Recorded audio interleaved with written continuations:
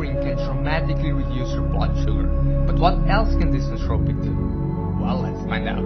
Hey, what's up, Greg here from your section. If you want to learn top secrets about nootropics, subscribe below to start the journey.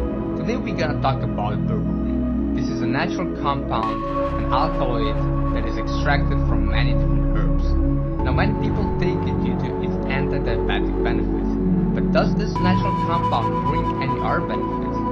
Well, in this video, we're gonna look at the benefits, side effects, daily dosage, and at the end of the video, I'm gonna tell you if you should buy it or not. Berberine has been a very popular substance in the traditional Chinese medicine. It has been traditionally used to treat different diseases, but nowadays, after a lot of studies have been done, berberine is used for a variety of different reasons.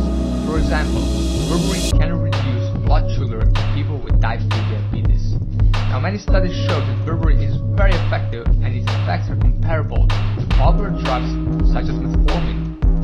The second benefit of berberine is that it can lower cholesterol. Multiple studies have shown that supplementing berberine can lower total cholesterol, LDL cholesterol, and even blood triglycerides. The third benefit of berberine is that it is an effective weight loss compound.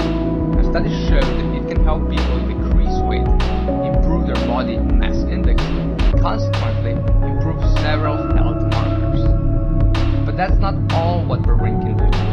Other benefits include decreased blood pressure, it can improve quality of life, it may fight microorganisms, it can reduce the growth of certain cancers, and it can even help people with depression. By the way, guys, if you like this video, please press the like button below. Now, what is the recommended dosage of berberine? The standard dose of berberine is between 900 and 2000 milligrams per day, which is divided into 3 to 4 doses. Based on the studies, berberine should be taken with a meal or shortly after the meal if you want to take advantage of blood glucose and lipid spike that is associated with eating.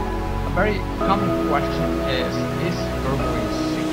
Now, studies have shown that berberine is very safe, but it may interact with certain medications, and in some rare cases, some interactions may be severe. So generally, it is considered a safe compound in normal recommended doses, but we lack studies on the long-term research and use. So before you supplement it, we definitely recommend consulting your doctor. By the way, guys, what is your favorite weight loss supplement? Let me know in the comment section below. So the final